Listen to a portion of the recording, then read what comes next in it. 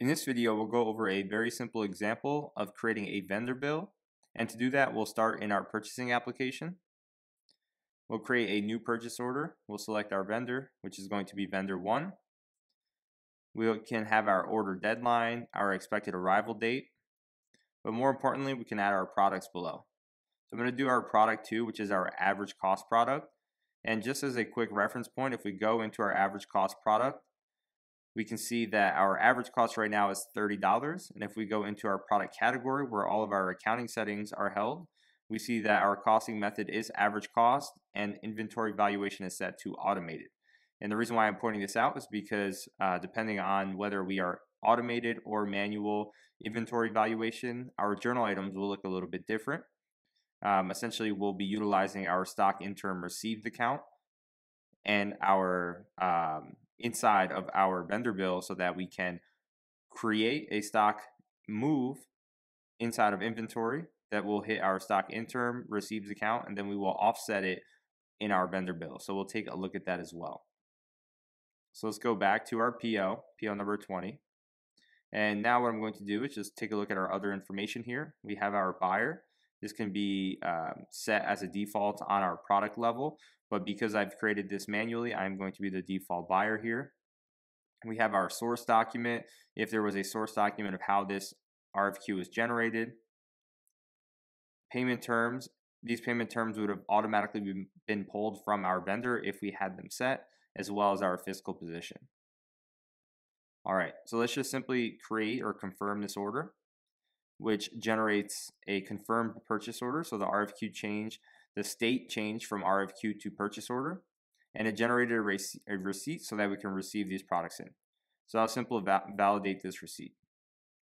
This receipt validation created a journal entry based on our stock moves because we are in automated inventory valuation. And if we look at our valuation, we'll click on this little book here, which will bring us to our journal entry. And we'll see that we credited our stock interim received, which decreased the value in our stock interim received, which is an asset account. And we debited our stock valuation automated account, which will increase our stock valuation for that product category. Now the stock interim received has a negative balance in it. And when we create the vendor bill, it's going to offset this stock interim received by debiting the stock interim received and crediting our accounts payable. So let's go back to our PO. And now what we'll do is create a bill right from here. One thing to keep in mind is that if I go to my request for quotations and I have 2 bills that I want to create an invoice for, or rather a bill for, I can select multiple bills and click on create bills at the top of our screen. For now, I'll just do one and we'll create the bill manually from here. So I created the bill. What comes over from our purchase order is our default vendor. If we had any payment terms, those will automatically be set. We have our accounting date here, the date of the bill in which we received. If we go to the other information tab here, something to note is that we can have this auto post at a specific date. So if I had my accounting date set to, let's say, the 31st, and I want to leave this in draft mode, but maybe have it post at a particular time, we can set this auto post to a specific date. This to check icon will just bring up a check box on our journal in our accounting application, just so that we can come back to it or someone else can come back to it to look at anything that was created and verify that everything is accurate. Our journal items here, as I mentioned, we are debiting our stock interim received account for $30, the total value that we paid.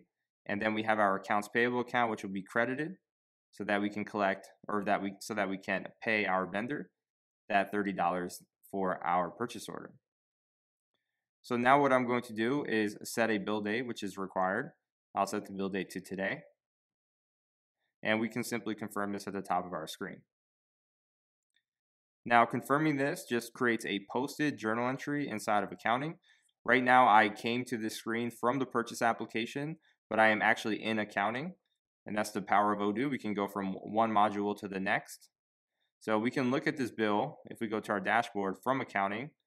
And one thing to know is that we mark this as to check. So you see on our vendor bills dashboard, we have one item to check.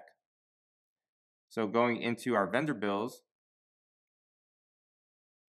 Well, let's go actually from our to check. So we can click on one to check, and that will filter down from the top of our screen in our filter bar, items to check. And if we look at that, it's going to say to check is set.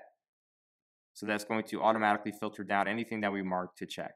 So in here, we can come in and set this as checked, which will remove our to check box at the bottom of our screen and also record that in the chatter. The next thing we're going to look at is registering a payment, but we'll wait for our next video to do that. The last thing I want to mention is that if I create a purchase order in purchasing, actually let's duplicate our existing order that we just created. And just for the purposes of this demonstration, I'll leave this like, we'll do 2 units here. And I'll confirm this order and receive our units in. Now, oftentimes, companies won't come into our purchase application and create a bill. Rather, we'll wait for our vendor to send us a bill, or they'll send it with the shipment. We'll input it into the system, and we want to match it to our purchase order. And we can do that very easily inside of accounting.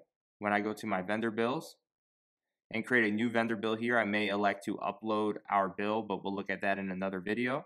But what we can do simply here is on this autocomplete, we can select the purchase order that we're processing. So we'll select that purchase order. It'll autofill our items from our purchase order. And we'll see at the top of our screen, our purchase order smart button appears and links us right to that bill. So now I can set a bill date here and confirm our order.